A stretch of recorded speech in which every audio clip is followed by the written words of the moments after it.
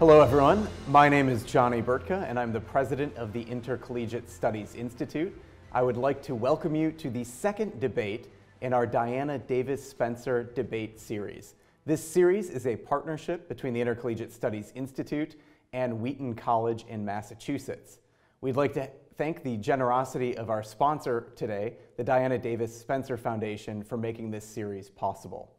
The purpose of our debate series is to promote the free exercise of speech and to model civil discourse at a time when many people believe that our country is more divided now than it's ever been in the past. The topic of today's debate is nationalism. Specifically, what are the merits of nationalism? Since the Brexit referendum in 2016 and the election of Donald Trump, there's been an increase in nationalist rhetoric and nationalist political movements sweeping the United States, Europe, and throughout the world. This debate has opened up many long-held issues of the bipartisan consensus that emerged after the end of the Cold War and has forced many people to re-examine their assumptions relating to issues like foreign policy, immigration policy, and trade policy. And today we have the privilege of having two esteemed guests who will explore beyond the surface and really help to plumb the depths of some of the most important questions facing our nation, having to do with citizenship, patriotism, and also the shared obligations that we have to each other and to those throughout the world. So please welcome Dr. Yascha Mounk and Dr. David Azerrad.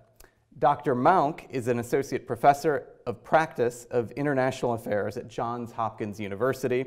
He is known for his work on the rise of populism and the crisis of liberal democracy, and his most recent book, The People vs. Democracy: Why Our Freedom is in Danger and How to Save It, has been translated into 10 languages and was recognized as the best book of 2018 by the Financial Times and several other publications. He's a senior fellow at the German Marshall Fund, a senior advisor at the Protect Democracy Project, and a contributing editor at The Atlantic. Yascha's writings appear frequently in publications such as The New Yorker and Foreign Affairs, and he is the host of a popular podcast entitled The Good Fight. Dr. Mounk received his BA in History from Trinity College, Cambridge, and his PhD in Government from Harvard University. He also recently started an online journal called Persuasion. Welcome, Dr. Mounk. Thank you so much. And Dr. David Azerrad is an assistant professor and research fellow at Hillsdale College's Kirby Center in Washington, D.C. His writing and research focuses on classical liberalism, conservative political thought, and identity politics. Prior to joining Hillsdale, David was the director of the B. Kenneth Simon Center on Principles and Politics at the Heritage Foundation. His writings have appeared in numerous publications, including the Claremont Review of Books, the Weekly Standard, National Affairs, First Things, The Times of London, and Interpretation, a journal of political philosophy. He has also appeared on national television in the US and Canada and the UK. Dr. Azerrad received a doctoral degree in politics from the University of Dallas, where he wrote a dissertation on the foundations of John Locke's political thought. He received an MA in political science from Carleton University in Ottawa and a BA in journalism and political science from Concordia University in Montreal. Welcome, Dr. Azerrad. Thank you for having me. Yeah, and now for the plan for today's debate. Each participant will have 5 minutes to make their opening statements. Following that, I will ask a series of questions, and then we'll turn things over to our live audience of Wheaton College students to hear their thoughts and get their questions, and then we will conclude with 3 minutes of closing remarks from each of you. So without further ado, let's begin with Dr. Azerrad. Thank you for hosting this. Thank you for agreeing to participate. So what are the merits of nationalism? Well, I think it all depends on which nation and which nationalism we're talking about. You see, the merits of nationalism are not only going to vary from nation to nation, the term itself has different meanings. And I'd like to illustrate this briefly by talking about the three nations from which I hail.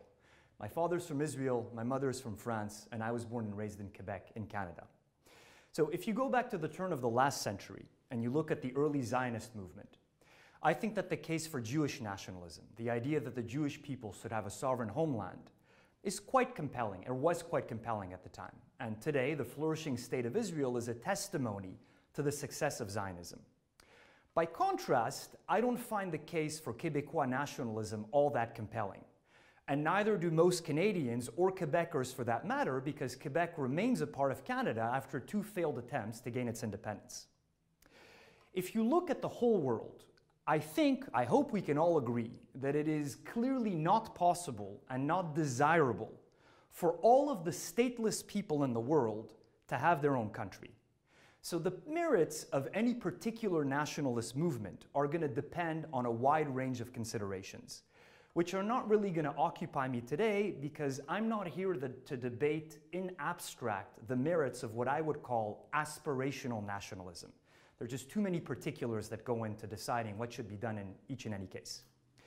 There is, however, another kind of nationalism that exists in countries like France, for example, that have been independent for longer than anyone can remember.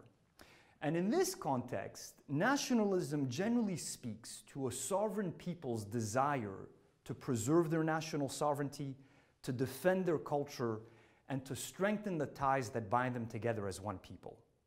And it's this kind of nationalism that I want to defend, not for every nation in the world, because I only have 5 minutes, but for my adopted homeland, the United States of America. My thesis is simple. I think that the merits of American nationalism are considerable, and while I endorse it, I do, however, increasingly worry that the country may be too divided for nationalism to bring us together closer as Americans. That, in a nutshell, is my position. Now, before I explain it, a disclaimer first. I want to defend a set of substantive nationalist ideas, not the label nationalist. So I, for one, don't really mind the term nationalist, but I think we all know how eager the left is to equate nationalism with National Socialism. By the way, isn't it funny how they're never eager to do that for, say, democratic socialism and National Socialism, and to call Bernie Sanders a Nazi? In any case, I'm not a political consultant. So if the term has been unfairly saddled with too much baggage, then I would urge patriotic Americans to drop it. Call it Americanism, call it America First, call it Americans First, whatever else we come up with. That said, this is a debate about nationalism, so I'll stick to the term even though I'm not wedded to it. So to me, American nationalism means the loud affirmation that we are one people, that we are bound together by the mystic cords of memory, and that we share a common destiny. It means that we expect Americans to occasionally sacrifice for their country. It means that we expect immigrants to assimilate to our way of life. It means that we expect our government to always put the interests of Americans first, and to advance these interests at the expense of other nations' interests, if necessary, without, of course, violating the basic precepts of justice. Which, by the way, is what any sane nation in the world does. Poland puts Poles first, and Pakistan puts Pakistanis first. Nationalism, in short, is what I would call politicized patriotism. So it's cultivating and promoting love of country, that's patriotism, but in order to serve the highest political ends, namely securing the blessings of liberty to ourselves and our posterity. So it's political, but it shouldn't be partisan. At least in theory it shouldn't be, but in practice, regrettably, it has become, hence my worries, about its ability to unify us. We're here to have a debate, so let me recast my position in perhaps even more polemical terms to make sure that we arrive at disagreements. To me, embracing nationalism means rejecting the twin poisons of globalism and identity politics. These are two distinct ideologies, but they both undermine and erode Americans' attachment and allegiance to their country. Globalism does so from above, by urging us to think of ourselves as citizens of the world whose ultimate loyalty is to humanity. And then identity politics does so from below, by inviting us to think of ourselves as victims of America, whose ultimate loyalty is to whatever oppressed community we were forced into because of our race, our sex, or sexual orientation.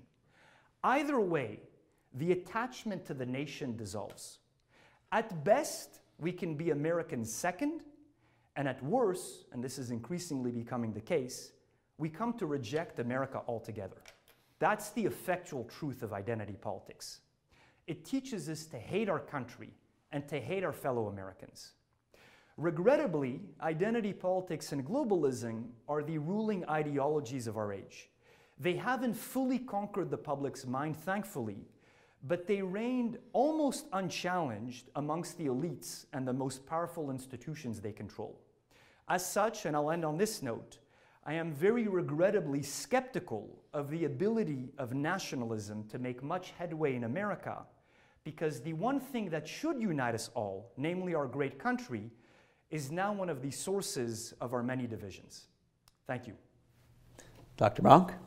Well, thank you so much for the invitation to speak here, and thank you so much to Dr. Azerrad for his opening remarks, which were interesting and insightful and only at times polemical, but that makes it easier for us to have a real debate, so I'm grateful for that too. Let me start off by saying that I'm, like David, immigrant to this country, and I'm very proud to be a Newman United States citizen. In fact, I have a little pocket square and bow tie that I wore for my naturalization party with my friends. I thought the bow tie would be a little bit much, but I brought the pocket square today. So, you know, I'm proud to be a US citizen, and I'm proud to wear this little American paraphernalia today as well. So I'm not a staunch opponent of patriotism or nationalism in all its forms. I'm aware of the many advantages that a sense of collective sentiment can have. It often facilitates real cooperation. When you look back at history, people were often stuck within the schemes of identity and of solidarity that were in their own family, in their own village, in their own tribe. What modern nations can facilitate is that somebody who lives, you know, who may be a white man in Boston has real solidarity with a Latino woman in LA who's just been impacted by an earthquake. Those forms of solidarity, I think, are a great achievement that we owe partially to forms of modern patriotism or nationalism. I think it can also help to keep other rivalries in check at moments when we hate each other over our politics or over our race or over our religion or over which sports team we support. We can remember that we're all Americans, and that hopefully makes life in a really diverse, complicated, big country a little bit easier. So I do think that this has important virtues that I don't want to disclaim today. At the same time, and making sure that we do end up with a real debate, I think that there are also real dangers to nationalism, and particularly to the kind of nationalism that I take Dr. Azerrad to be defending, and we should be very, very clear and aware of those. The first is that, especially in the way that nationalism has been proposed by Donald Trump and rising right-wing populists around the world, it puts a direct emphasis on the way in which the interests of the United States supposedly clash with the interests of other nations. It tries to present a view of a world in which, as Dr. Azerrad put it, we have to choose between nationalism and globalism.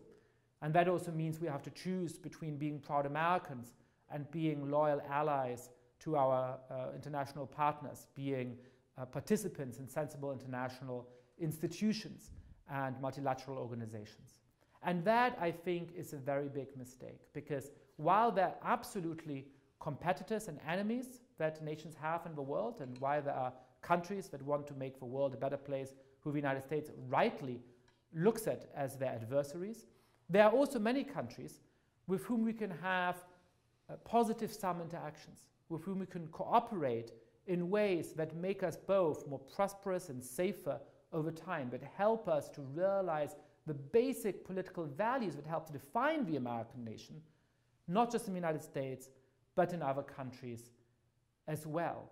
And that absolutely requires us sometimes to step back on our interests in the short term. That doesn't mean that we don't think that this is in America's long-term interest, that it doesn't accord with our deepest values, or even that it doesn't accord with the material interests of our own citizens. But it absolutely means that we cannot have a transactional attitude towards other countries and other partners in which we are always pressing to maximize our short-term material or political advantage. That kind of nationalism is actually harmful to the interests and to the values of American citizens. The second fear I have is that nationalism can become exclusionary, that it can become a way of saying this country was founded as a Christian nation, or it was founded as a white nation, and people who are not white or people who are not Christian will never quite have the same place within it. They have to integrate completely. They have to assimilate completely. There's nothing about the heritage that they bring, the religious traditions that they bring, that can become part of America. And that, I think, is actually untrue to the lived American experience. A lot of what makes America great is the fact that we are one of the countries in the world in which people from different origins, with different cultural traditions, with different culinary traditions, are able to live cheek by cheek and jowl by jowl. Sometimes in harmony, partaking in each other's cultural products, going to each other's restaurants, being friends. Sometimes not so much in harmony, with a neighbor who cooks food that you smell you don't like and plays music that annoys you, but we get along anyway. That, I think, is one of the things that makes me love this country so much. And again, I think that there's a form of nationalism that really endangers what's great about America. There is a little bit of a terminological debate where many people, as Dr. Azerrad rightly pointed out, say nationalism is evil, patriotism is okay. They want to make this verbal distinction. I don't want to make that verbal distinction, because the way to think about nationalism, I think, is that it can do great things, but it also always comes with attendant dangers. There's a good face to nationalism that allows us to have solidarity, to cooperate. There's also a dangerous face of it, which leads to international conflict, that becomes exclusionary, that leads to unjust treatment of minorities domestically. What we need to do is to domesticate nationalism, to use its positive elements in order to build a more vibrant and more fair society. But that is an ongoing project, and it will only succeed if, alongside the virtues of nationalism, we also remain deeply aware of some of its dangers. Thanks, Yascha. I'm going to give David just 2 minutes to respond briefly to your points, and then I also want to dive into some of the fundamental questions before we go back and forth. So David, if you would like a chance to respond. I don't know how we're going to fill up 90 minutes of this, because we're going to need to find ways to sharpen disagreements. Okay. I mean, with the general points you're making, I don't disagree. You're saying that on the global scene, we should pursue the national interest in a smart way, so not sacrifice long-term national interests for short-term gains. I mean, to me, that's tautologically true. So then we can get into a tedious debate about the particulars of whether Bush did that, or Obama did that, or Trump did that. But the point is obviously sound, that when I'm saying that American foreign policy should be about the interests of America first, it means rightly understood. So in a way that actually benefits the nation. And it goes without saying that that doesn't mean declaring war on mankind and refusing to cooperate with anyone. Of course, you have to cooperate. I mean, globalization is a fact. The economies are interconnected, but you can not lose sight of the fact that nations have a distinct interest, and that there is not a global harmony of interest. That's really what I'm pushing against, is this idea of the Peter Singers, the Martha Nussbaums, all second-generation Rawlsians, that we actually do live in a global community that is working in harmony to address joint challenges. We should try to address joint challenges, but at the end of the day, there is an irreducible element of conflict and disagreement that no amount of roundtables and international treaties will ever overcome. To your second point, of course nationalism can become exclusionary. I just don't see that as something that worries me in America today. So that's probably something we're going to end up disagreeing upon.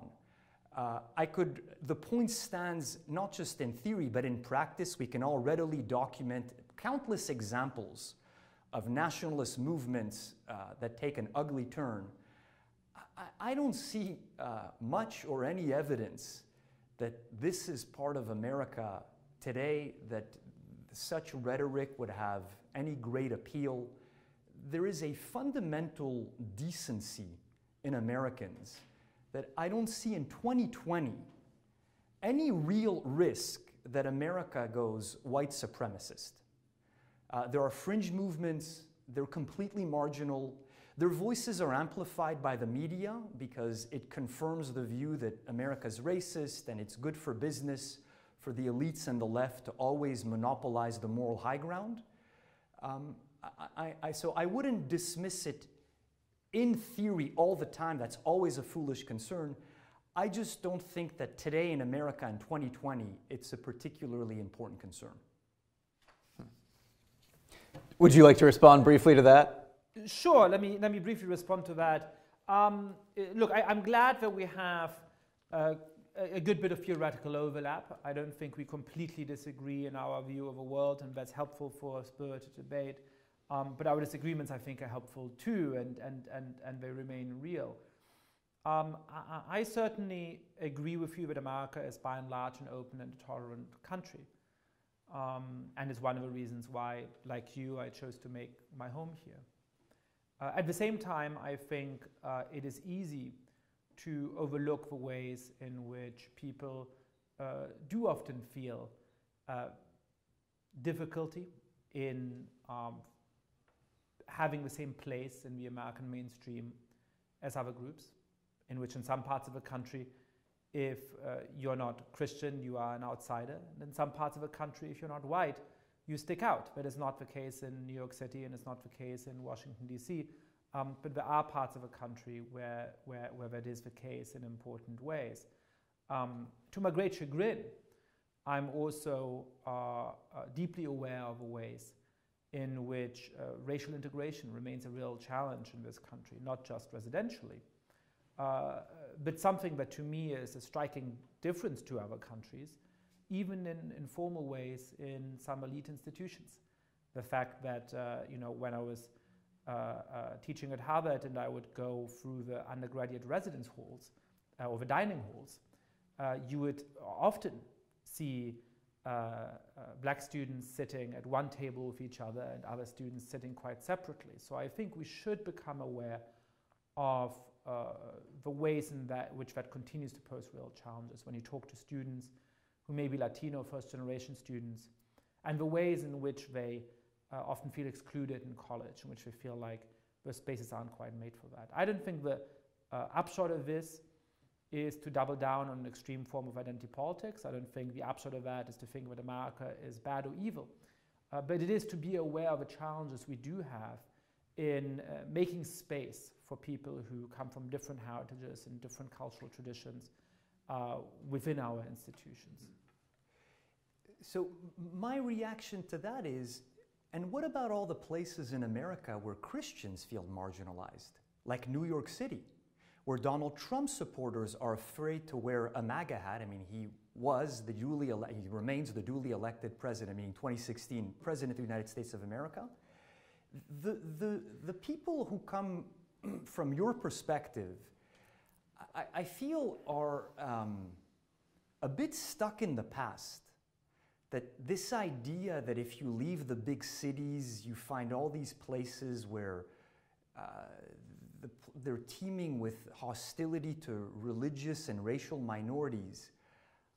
I don't see much evidence for that. I see much more evidence today in America, in all elite institutions, for straight up intolerance and hostility to people who are small O Orthodox Christians, who are conservatives, who are pro-life, who belong to the NRA.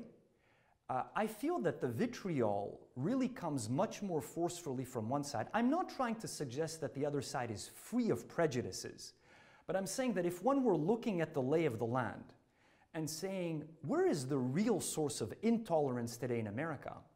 To me, it comes much more from the woke elites than it comes from the ordinary American citizens who, to quote our former president, cling to their guns and their religion and have almost no cultural clout whatsoever and are openly despised by the elites and in the general culture. Well, the way that I would put it is that there are very, very different worlds in America, and that's in itself a very good thing. But it does mean that there are parts of America in which there's intolerance to people who are deeply religious, or intolerant towards people who are conservative, intolerant towards people who supported Donald Trump. And then vice versa, there are also parts of a country where if you openly say that you're an atheist, that is going to make you very, very unpopular, where being black or Latino does make your daily life that much harder, where being outspokenly liberal makes it that much harder. So I think we all in America should practice the virtue of tolerance. The question is, what kind of model do we want for what that looks like? Now, you said in your opening statement that on your notion of nationalism, people have to assimilate to our way of life. And perhaps we can dig a little bit into what we mean by our way of life. Because on some interpretations of that statement I might agree, on others I would strongly disagree.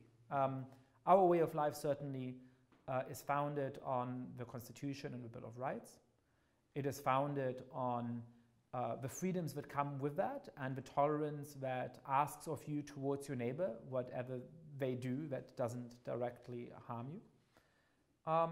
But there is also a way of thinking about this where our way of life goes much further than that, where the assimilation is also towards a national culture, cuisine, way of speaking, way of living your life, that I think goes too far. To me, one of the beauties of the United States is precisely that its patriotism is a deeply inclusive and tolerant one, and hopefully will become increasingly tolerant and inclusive, so that assimilation means you're a proud American and you stick by the rules, but you can be Amish, or you can be somebody who's, in your words, woke in Brooklyn, or you can be an Orthodox Christian in whichever I would say in California, to make it surprising.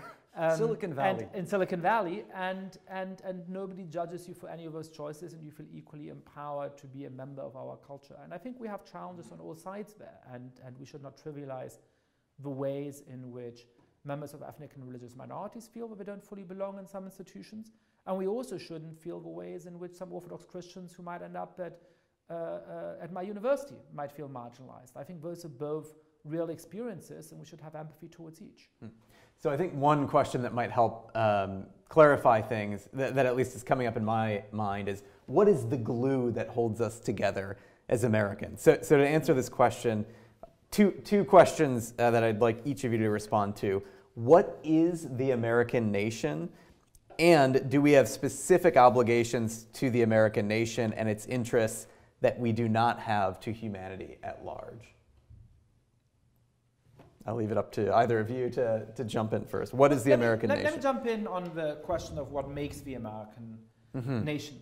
Now, broadly speaking, there are three ways of thinking about nationalism. One that sort of good liberals like me are supposed to accept wholeheartedly, one that people like me are supposed to be a little bit uncomfortable with, and one that we're supposed to wholeheartedly reject.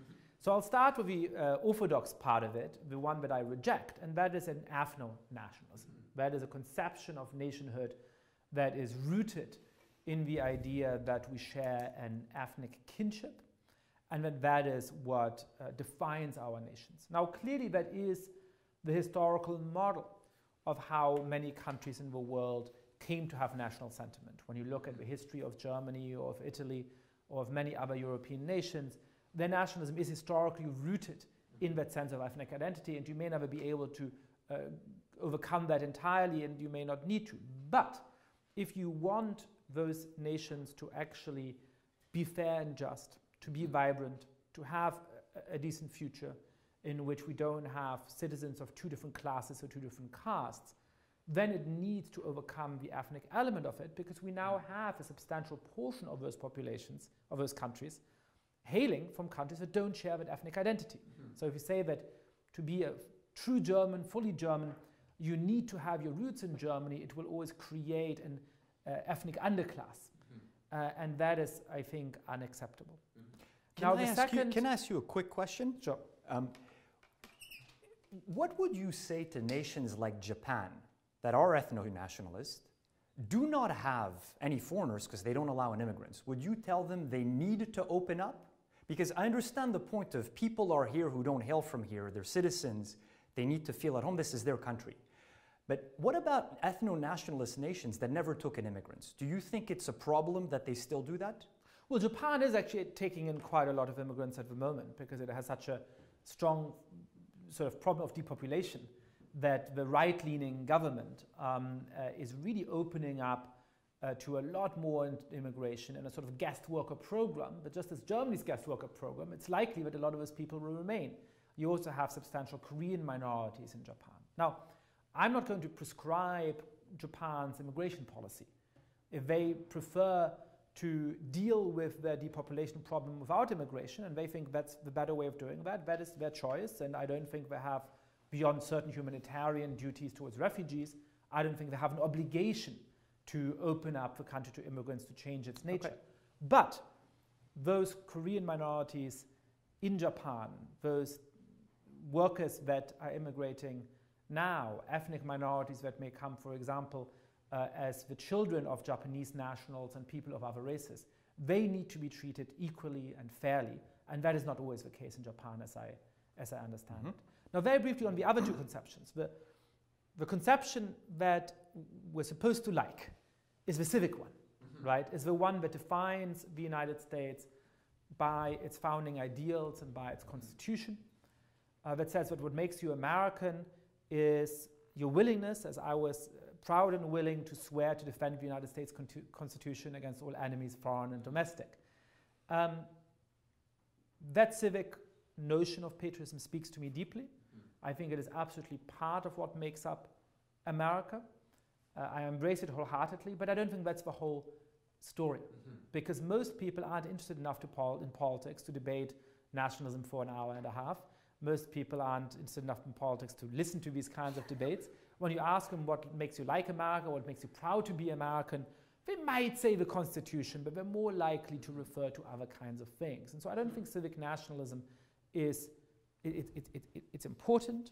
I embrace it. I don't think it's strong enough to make up all of national identity. So I think there's a third element, which is a cultural element. But it's not a historic cultural element. It's not thinking about the Pilgrims and the Mayflower and so on and so forth. For that might be some element of it. It is thinking about our lived culture in the United States. Having lived in many different countries in the world, we underestimate the differences between them. Walking into a pub in London is very different from walking into a bar in the United States. The cultural scripts we share about how to talk and how to interact are very strong, even among people of very different ethnic and religious backgrounds within the country. And what people mean when they say, I love America, I'm proud to be American, often is those kinds of everyday parts of our culture that we tend to take for granted. And I think that, too, is an important element of a perfectly legitimate, positive form of American patriotism. David? Well, I'm glad we could clarify the first point, that ethno-nationalism in and of itself is not necessarily wrong.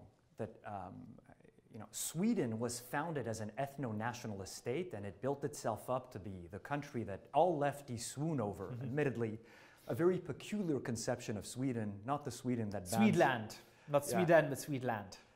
You know, they never get into all of the conservative things they have there, but that's neither here nor there.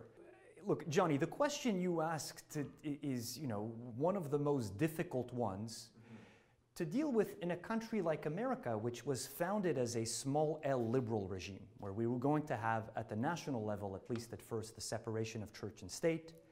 We all know what the pluribus part is. This is a free country. If you don't want to speak English, you don't have to. If you don't want to eat hot dogs, celebrate the 4th of July, you do whatever you want. But then we need an unum part, because then we're left with a marketplace. Then we're left with a bunch of people who have no solidarity vis-a-vis one another, who are not willing to make any sacrifices for one another and for their country. So what should this unum be today? I mean, this unum has changed over time. We're talking about today. I would identify 4, maybe 5 things that come to mind. I'll try to make it as polemical as I can to keep on. I mean, we're two Jews. We shouldn't have a hard time disagreeing, I would think. I begin with an obvious one is a common language. So we speak English in America. A lot of people don't at home. The Amish speak, I forget what their Old Dutch, I think. Hasidic Jews speak Yiddish at home. A lot of Hispanic immigrants speak Spanish at home, but we should all learn English, and it's the language in the in the public square. And I don't think it marginalizes you that we all speak English, even if it's not your language. This is America, we speak English. Second is, there really should be a sense of the greatness of America's past. Someone once said of Canada that the problem of Canada is too much geography, not enough history. America has a fantastic history.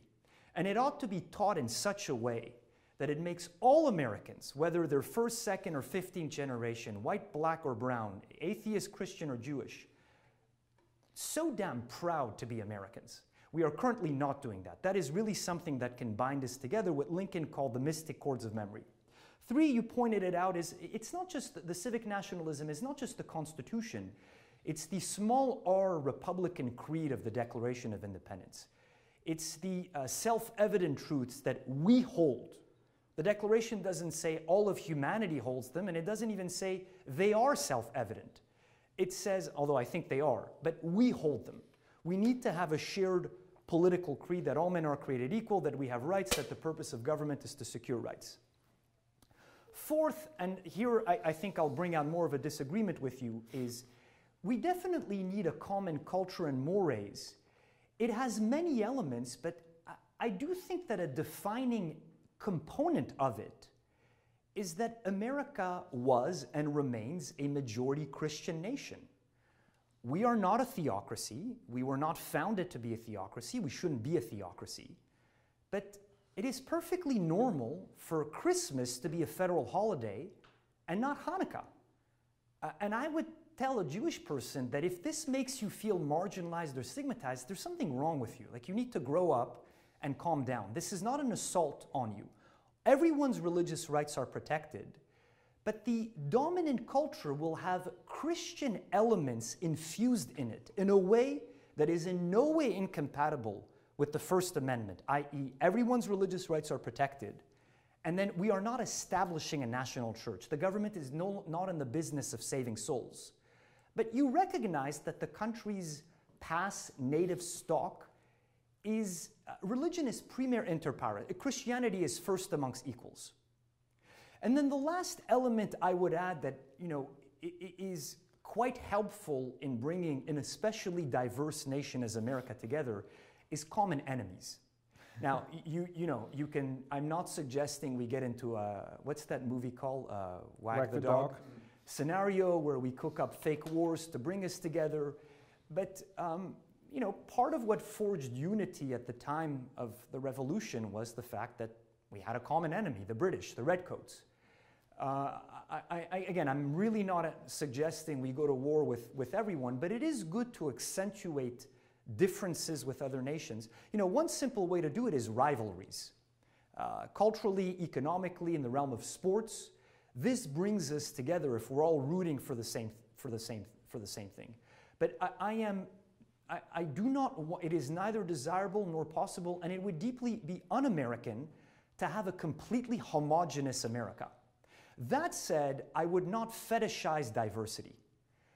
Diversity to me is part of living in a free country, but politically speaking, it's also something to manage and to try to temper, and you don't want to let it get out of control because you could get to a point where we're just a pluribus without an unum. I agree with some of these and disagree with others. So I think we may disagree less than any random two Jews you might put in a room, but we disagree plenty. Let me start with the ones where we agreed, but where I think I have a sense that you're worried about whether or not we're living up to them. You're worried about whether this persists in the United States, and I just think those worries on those points are unfounded. So the first one is common language. I agree, of course, that it is very helpful for a nation to have a common language. It's not the case in all nations, of course. Canada or Switzerland don't necessarily have one language that all Canadians and Swiss people speak, and that's a different model of a nation, and that seems to work too. But the United States has historically had a common language, and we certainly want to preserve that. Now, the good news here is that we are in absolutely no risk of losing that. If you go to a Chinatown that have existed for 100 or so years in many cities, you might get the impression that, hey, it's been around for 100 years, and I walk around, and most of the people here speak Mandarin or Cantonese, and a lot of them don't seem to speak English, so perhaps there's this whole little settlement where nobody ever learns English. That's a wrong impression, because what actually happens is that people move here from China. They often don't speak English. If they're older, when they immigrate, they might never learn English. The children prefer to speak English to their native language, and their grandchildren usually no longer speak the native language at all. That is the pattern that sociologists have found with Hispanic immigrants too. It is a very rapid process, and perhaps a melancholy one even, by which already the children of the first generation prefer to speak English even though they're still fluent in their native tongue, and their children usually speak at best a few words. So the common language is in no danger of being eroded, for I agree it's important. The smaller Republican creed, well, that could be a whole debate of its own. That is very important. I think that is in danger of being eroded, but it is in equal danger of being eroded on all sides, politically and religiously and ethnically. There is a way, I think, in which, because of insufficient civics education and all kinds of other problems, the importance of those civic values is being eroded. But I think that's a problem that goes beyond one group or another. The three where I think we have some bone to pick are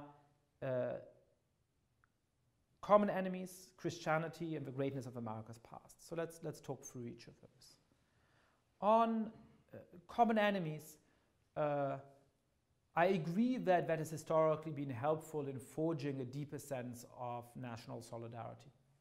I agree that at the moment of America's founding, the conflict with the United Kingdom certainly helped to forge the spirit of a new nation. And actually, when you look at the Cold War, that's probably one of the reasons for why America was comparatively functional, comparatively effective then, because we did have this sense of threat from another country. One of my favorite studies in sort of social or political psychology is you get a bunch of people into the lab and you give them randomly assigned two different texts. One text says, NASA has confirmed there's no aliens. How do you feel about these various immigrant groups? Like, people's feelings are somewhat mixed, right? The other group is given a text that says, NASA has just confirmed the existence of aliens and they're really dangerous. How do you feel about these other groups? And everybody says, oh, I love these other groups. They're much better than these dangerous aliens out there, right? So of course, it is easier to forge a sense of common identity when you have an enemy, real or imaginary, out there. At the same time, I don't think that is the way, but we shouldn't need that. We should be able to see what we have in common without having those enemies. And creating those enemies or emphasizing those enemies in undue ways poses very real risks of its own. So when there is a real adversary of the United States, let's be honest about that, not mince our words, but let's not go around the world looking to create them because it would help us build our own sense of identity. On Christianity, I think that goes fundamentally to a question about liberalism in a philosophical sense, not in the political sense. What is the basis for our living together in this diverse nation? And when I look at what has actually allowed freedom and liberty over the course of human history, it is a twofold freedom. It is a freedom of the individual from the state. It is to be sure that we don't have tyrannical governments, as we did in a lot of European history, that we don't have discrimination against some groups by the most mighty Leviathan we have created, the United States government and other governments around the world. And so we need freedoms from the government. But we also need a second freedom. We need a freedom from our communities, because sometimes people might be raised in a community that is itself intolerant, that imposes its views on its children, that forces them to behave in certain ways or wear certain items of clothing.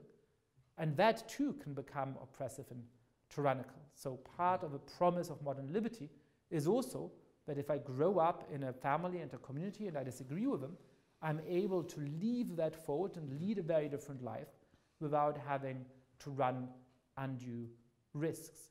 And so a liberal political conception can absolutely recognize the value of religious community and the importance of it, but it does so not because it says, as Americans, we believe that Christianity is important, or we believe that Judaism is important, or we believe that Islam is important, because we're not going to agree on that.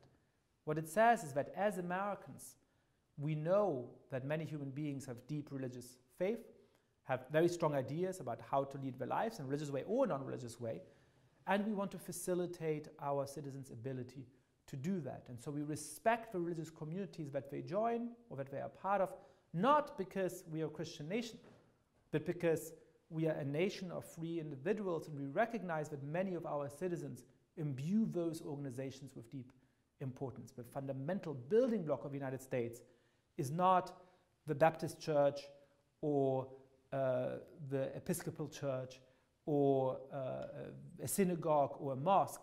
It is the individuals that choose to attend those different things. One last point about the greatness of America's past. I'm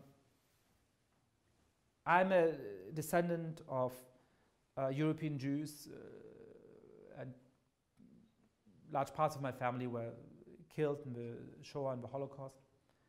And so I have a great appreciation for the greatest moments in America's past, including, most importantly, its fight against Nazism and other horrors throughout the last 250 years. I think we should absolutely emphasize those in schools. We should absolutely be proud of those without hesitation. We also have to acknowledge that America's history has not always been great. We also have to acknowledge that America has, from its inception, been deeply marked by racial subjugation and inequality, and that it is harder for some of our compatriots to look at the great sides of American history than for others. It is easy for me to be more mindful of the greatest moments of American history because I was on the right side of those than it is for somebody who may be black, who hopefully does recognize a lot of America's great achievements, but for whom some of America's greatest failures are more personal. And so I think we have to have understanding and compassion for that, and we have to tell a story, as our past president, who you invoked with his unfortunate comments about clinging to guns and religion did, by saying that America is a deeply imperfect country, but there's nothing that's wrong with America that can't be fixed with what's right with America. And both of those have to be part of our national narrative, an honest embrace or reckoning with the negative aspects of our past, but also an unalloyed pride in the things that make this country great. We have about 10 more minutes before we hand it over to the students, so I want to highlight more potential areas of disagreement for you both, just because I think at the theoretical level, there's at least some understanding of an overlap in terms of where each of you are coming from. So let's get to specific, coming from each of your perspectives, let's drill down into some specific policies and see what you guys have to say. So 3 areas that I mentioned in the opening remarks: foreign policy, immigration policy, and trade and economic policy. Based on your understanding of a healthy nationalism or patriotism or Americanism, whatever you want to call it, what do you think the proper outlook for those 3 areas, foreign policy, trade and economic policy, and immigration policy, should be in 2020 today? I'll go first, if that's fine. So obviously I'm answering for 2020 because policy questions vary according to time. So on immigration, I want something close to a moratorium.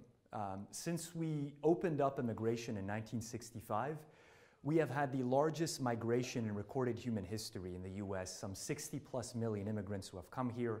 The share of foreign-born Americans is the highest it's been in almost a century.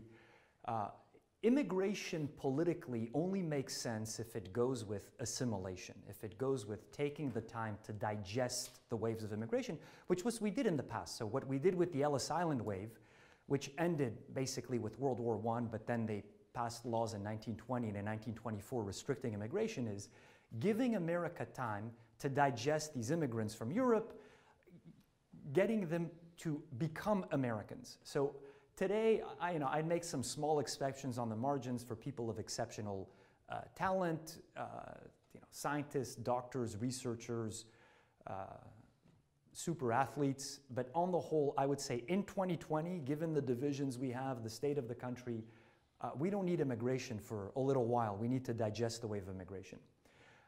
On trade, I'm not an economist.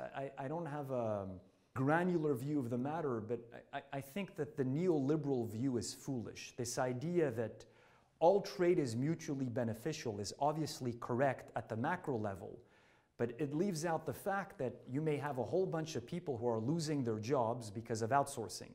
And then the neoliberal response is one of two things: gain more training, or as the kids like to say, learn how to code, which is a foolish response for someone in their 50s with little skills. And second is, but look at all the cheap garbage at Walmart you're getting in exchange, so what are you complaining about? And take your opioids and be quiet. So, you know, I think it's perfectly legitimate in thinking about trade to distinguish production from consumption and to see the value in having well-paying jobs in America that allow Americans to raise a family on. What the particular means would be for a trade economist to discuss. And then third, on foreign policy, I mean, I couldn't more emphatically reject the utopian nonsense of peak neoconservatism under the Bush years, the idea that we're going to spread democracy the world over, that in the hearts of every Yemenite, you know, Vietnamese and Mongolian is a little Tocquevillian American waiting to burst forth and do civil society. Most people are not capable right now of democracy, and it should not be our business to actively be doing regime change and risking the lives of American soldiers to topple regimes. Now, I am not an isolationist. Fortress America is nonsense, especially in 2020. We are the world's lone superpower. We have geopolitical interest. I think, for example, it's in America's interest to keep the sea lanes of commerce open. I believe that the Monroe Doctrine still makes sense in the 21st century, but the excessive enthusiasm for nation building and in particular military intervention to topple dictatorships and then hang around and do 3 cups of tea while they build democracies, I think has proven to be disastrous. Well, we finally hit the jackpot. We finally hit the areas where we're going to have deep disagreement. Now whatever follows is going to disappoint, isn't it?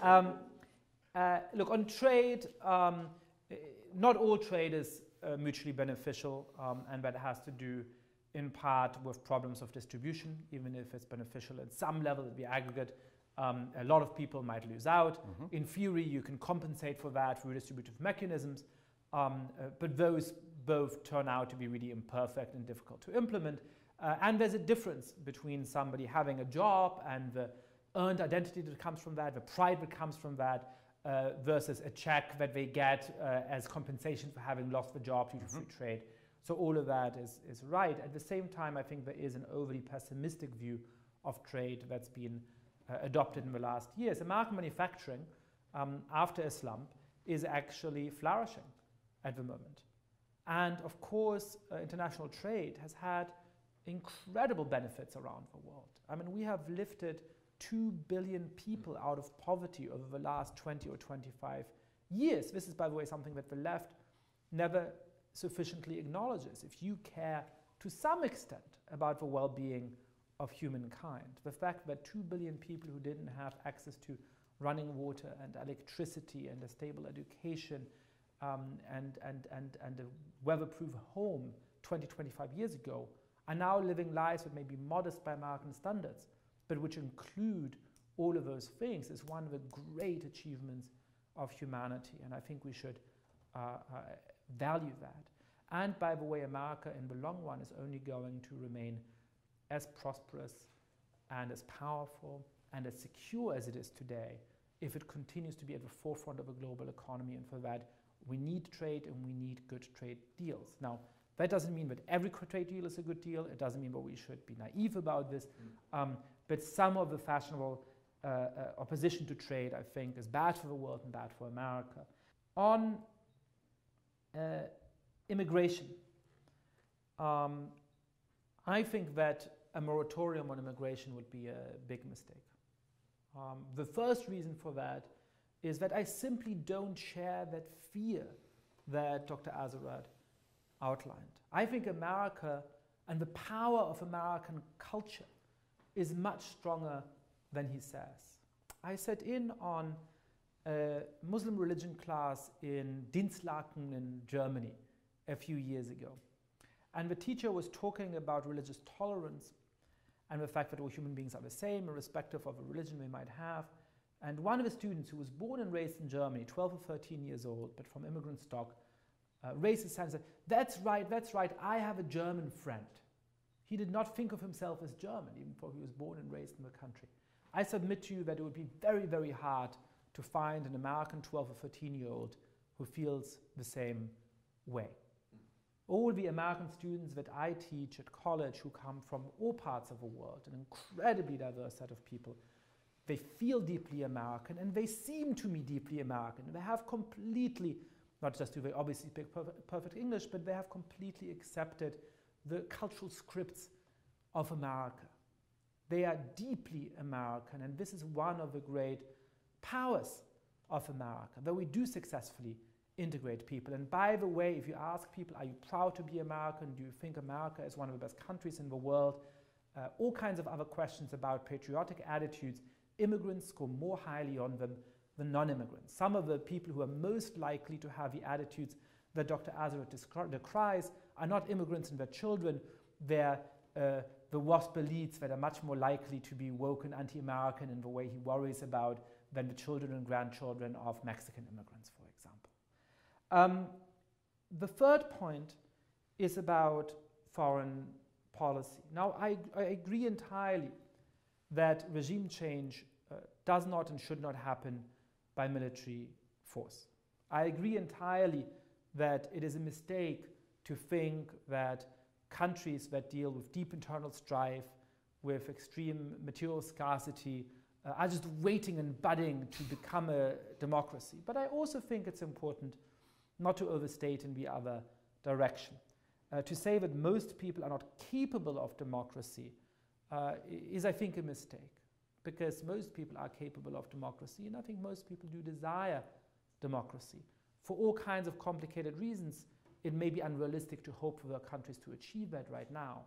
But I don't think that there are people and cultures in the world that like democracy and others that will never have that aspiration. We should remember that the ideal that we believe in, the civic ideals that partially make up what it is American, are ones that are universal and to a large extent universally desired. Now, that does have important implications for what kind of foreign policy we should have. For the last 4 or 5 years, we have had a president who has had incredible liking for and empathy with practically every dictator in the world. I mean, what do General al-Sisi in Egypt and Vladimir Putin in Russia and Kim Jong-un in North Korea have in common? They're completely different people, and yet each of them was lavishly praised by Donald Trump because he seemed to have a kind of attraction to strongmen and dictators. He also, in countries around the world, was much more sympathetic to anti-democratic governments,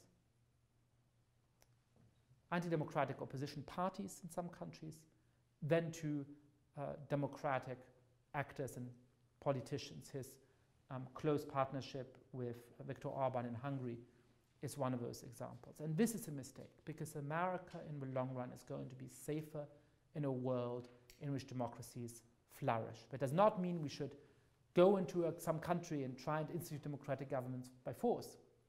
But it does mean that it is absolutely crucial for America to stand with the democratic opposition in Hungary that is trying to oppose democratic backsliding.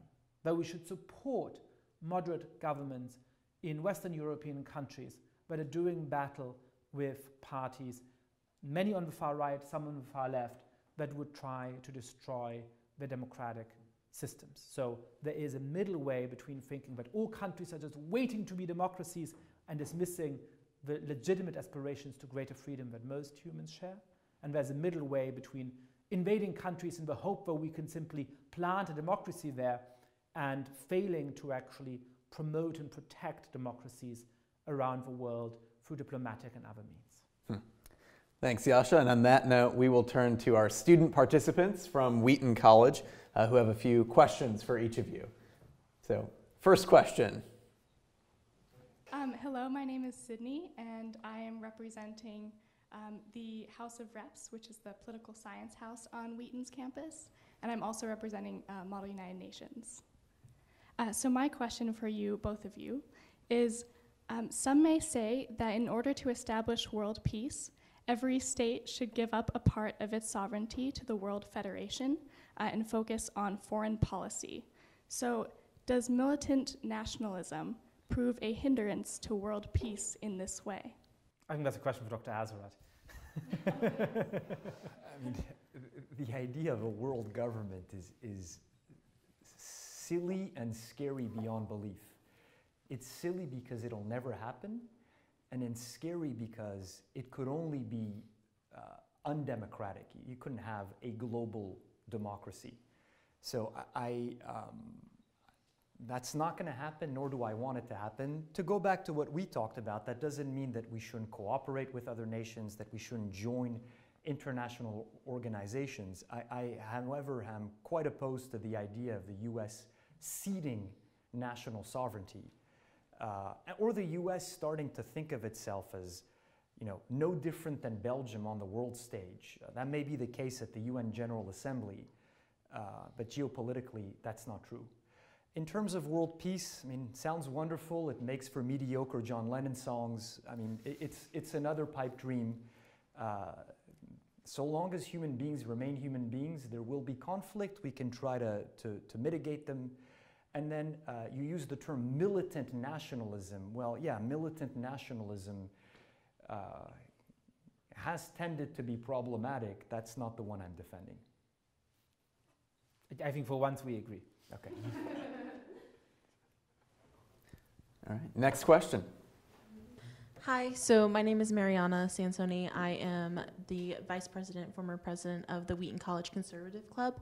And I'm so excited to be here, so thank you. My question for both of you is, how do you reconcile ignorance and blind nationalism, often associated with Trump supporters, at the expense of equitability and equality for minorities? Well, I do think that Donald Trump represented the worst version of nationalism. And I do think he represented a version of nationalism that in some ways was deeply un-American, because it harked much more to the European tradition of nationalism that is deeply ethnically rooted. The worst elements of Trump's nationalism to me were the moments when he seemed to call in doubt whether people who are not part of the majority population are truly American. It's when he called a United States federal judge a Mexican judge. It's when he implied that Muslims cannot be loyal citizens of the United States. And just as there are some intolerant and bigoted people in every country in the world, there are some in the United States, and Donald Trump gave a lot of comfort and succor to those people in the United States, and that's, I think, something for which he will be deservedly remembered ill in the history books. Now, I also think it's important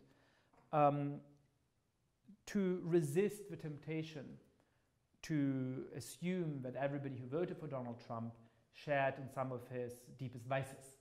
I think there is a temptation on parts of the left to, think about half of the country as politically irredeemable, and to assume that we can simply ignore them because of the demographic changes happening, which supposedly will favor the Democratic Party in such a way that you can simply vote that half of the country into oblivion, it'll keep shrinking and die off, and we can just sort of triumph by virtue of numbers and time. I think that is wrong strategically, as we've seen to some extent in the 2020 election, with a huge swing of Latino voters, for example, towards the Republicans. I think it's also wrong morally. Part of what it means to live in a democracy is that you have to have respect for your fellow citizens. That doesn't mean that you pretend that every American is a wonderful human being. There's bad human beings in America as in every other country in the world. It doesn't mean that you can't dislike some politicians strongly and say that they represent the worst things in our country.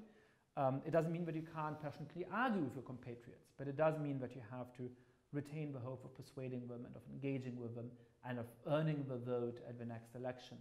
And so much as I condemn a lot of the things that Donald Trump has said and done, I'm also wary of the tendency that has brought out in many of my own friends and political affiliates in terms of how they think about the country as a whole. David, do you have any response to that? Yeah, I mean, it's not possible to defend every last one of Trump's tweets, off-the-cuff remarks, and observations. He clearly speaks bluntly and indelicately. That being said, the idea that he's some sort of a proto-white nationalist, I find, is utterly laughable. His daughter is Jewish, his grandkids are Jewish. You look at the policies he's enacted, the tenor of his major speeches, the countless efforts he did to do outreach to the African American community, to pass legislation that would help them, how he was always touting how low the African American and Hispanic unemployment rates are. If you look at how well he fared with Black and Hispanic voters, not just in 2016, when everyone had told us he was a Nazi, but in 2020, after 5 years of everyone telling us he was a Nazi, he did better with both groups. I found that people on the left and the smart set of political scientists have a hard time accounting for that. So they're also smartest to see him for the proto-white nationalist he is, but then Hispanic and Black voters don't. So yeah, I don't see in Trump something to worry about like the Fourth Reich coming to America.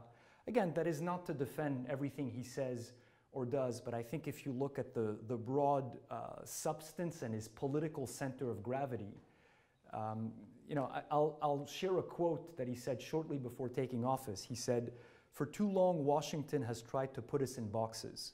They separate us by race, by age, by income, by place of birth, and by geography.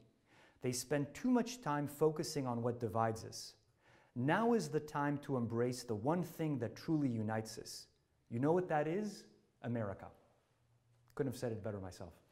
So if I may just have a very brief rejoinder, you know, we could litigate the virtues and vices of Donald Trump for a long time here. I don't think that is quite part of what we're supposed to be debating, but I just want to note that to say that Donald Trump's political statements are, as you said, blunt and indelicate is to put it a little too delicately for my tastes.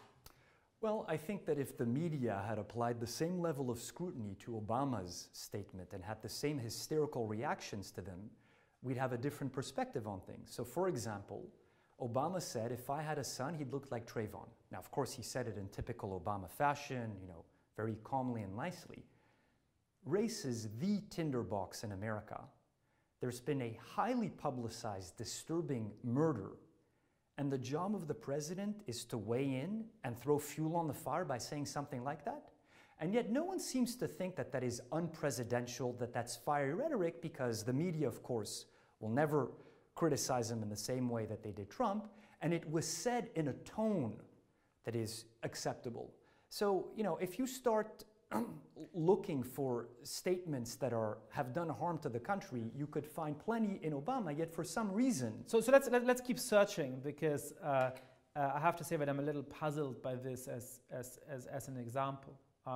What it took Barack Obama to be saying at that point is to express this special concern and worry that many African Americans have when they hear about things like Trayvon Martin happening. And part of that, obviously, is the thought that, you know, to me, I don't have any Black relatives, so while I'm outraged by the injustice of what happened to Trayvon Martin, I don't think, wow, that could have been my brother or my cousin or my nephew or whatever it is. And I think what Barack Obama was trying to express is this very strongly felt sentiment that, you know, look, if I happen to have a son rather than the two daughters he has, he might look like Trayvon Martin, he might face some of those dangers. The way that you put something as a politician matters, and the context matters. And in that context, I don't see anything dishonorable or disreputable about expressing that sentiment. Yeah, and I do. And then in many of the things that Trump says, I don't see malicious intent, and you do. I mean, that's the disagreement. But the hysteria is amplified by the media only on one side. That was my only point. It was not to say that Obama says all these horrible things and Trump never does.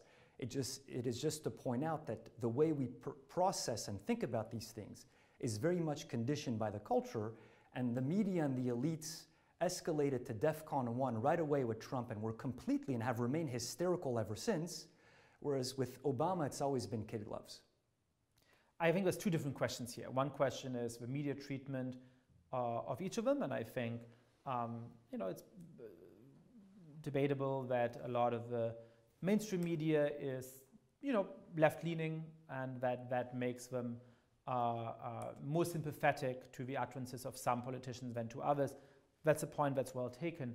That doesn't mean that there isn't, in fact, a distinction that may have been overstated or exaggerated between the basic political strategy and the basic attitude of Barack Obama and Donald Trump. I think from his first entry into politics, Barack Obama always tried to emphasize commonality over division, tried strongly to appeal to independent and swing voters, and was very careful in how he expressed himself, even though he clearly made some mistakes, like the comment about clinging to guns and religion that you commented on earlier.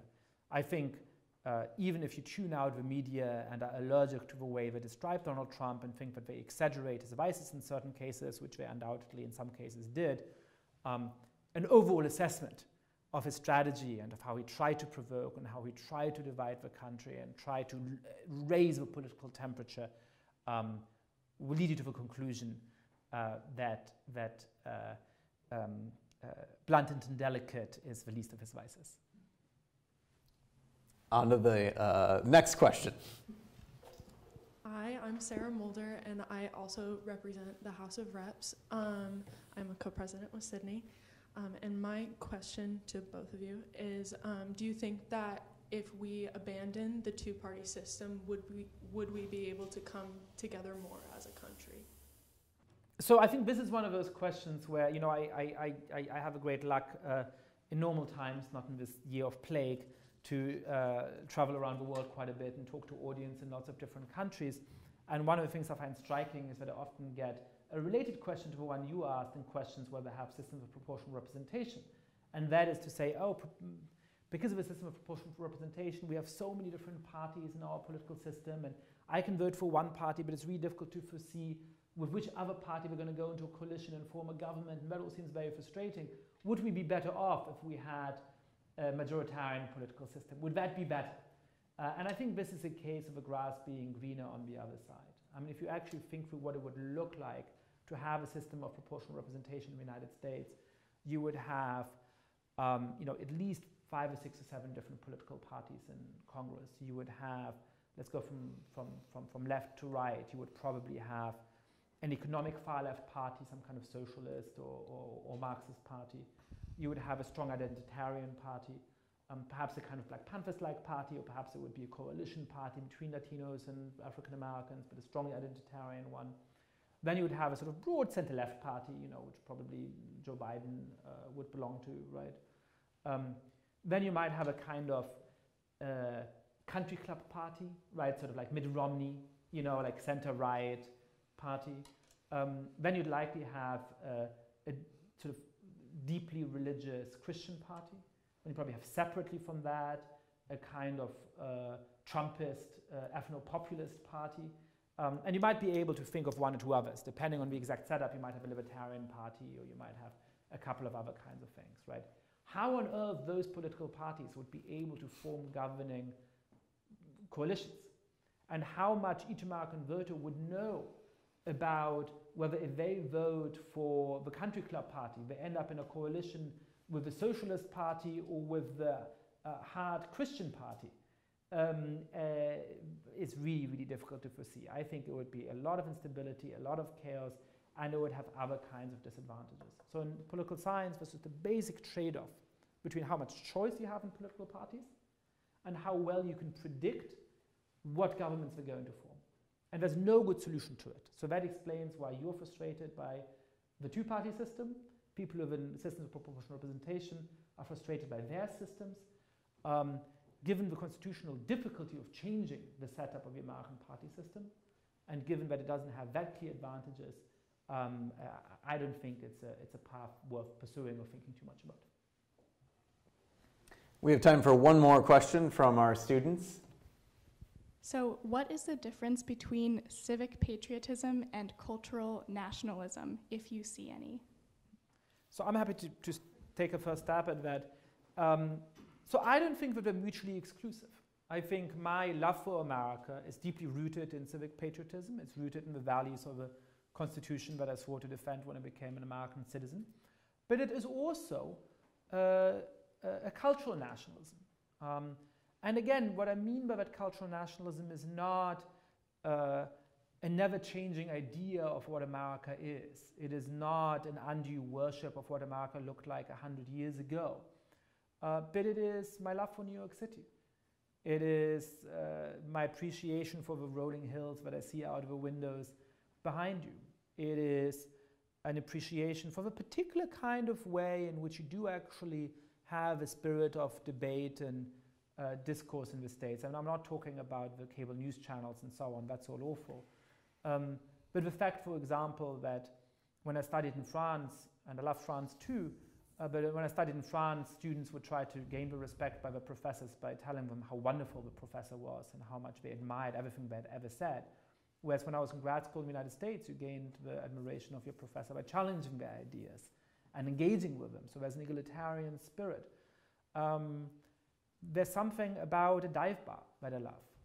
For what it feels like to sit in a booth in a cheap bar and drink a PBR, and there's a particular atmosphere that really allows you to plumb the depths of your psychology and your friend's psychology as you're having one beer too many. There's just many aspects of what it's like to live in the United States. And that's separate from civic patriotism. It's not in competition with it. Nothing about any of that stands in conflict with that civic patriotism.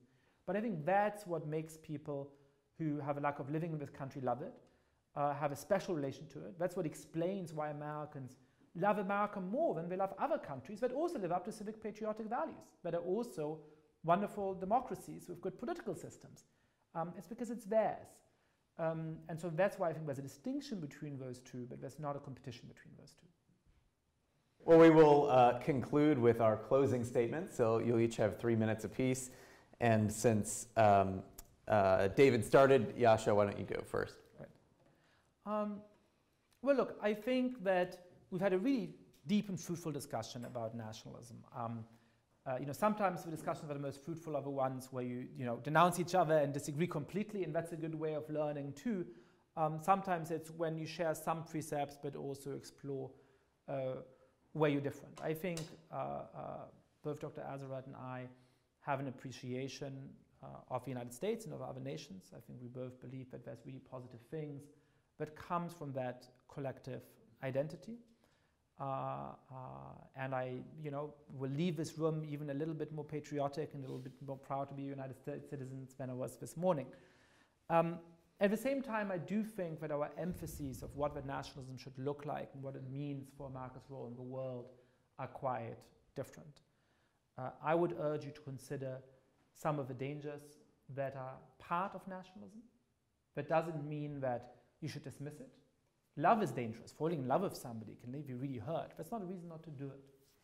But you should be aware of the ways in which it comes with attendant dangers. In the same way, a nationalism can lead you to be intolerant towards people who are different, overly insistent on making people assimilate in ways that force them to leave behind some of the practices and the cultures that they come from.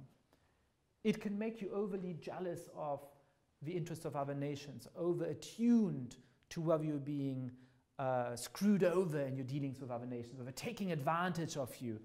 And I think all of that would be a mistake. The United States has a tradition of patriotism that is inclusive, that makes people from different parts of the world feel at home and feel patriotic and feel as American as anybody else. It has a proud tradition of standing together with other nations in international cooperation, of becoming affluent by selling some of its wonderful products to the world and also importing them from other countries.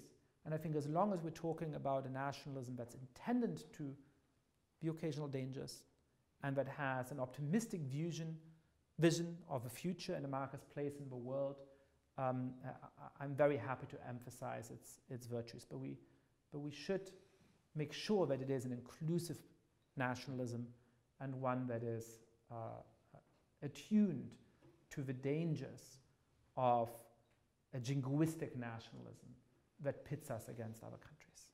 Thank you. David? I think we agree a fair amount. There are some important disagreements. For example, we talked about the role that Christianity should play in defining American culture. But I think that really our disagreements spring from our different assessments of the threats facing the country.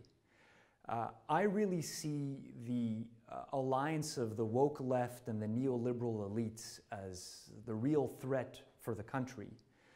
And Professor Mounk is worried about the rise of right-wing nationalism and populism in America with Trump and elsewhere in the West. And like all human beings, we react to what we see as most threatening. And I think this largely colors our positions, and it springs from a different assessment of what is really happening, which is, by the way, what politics is about.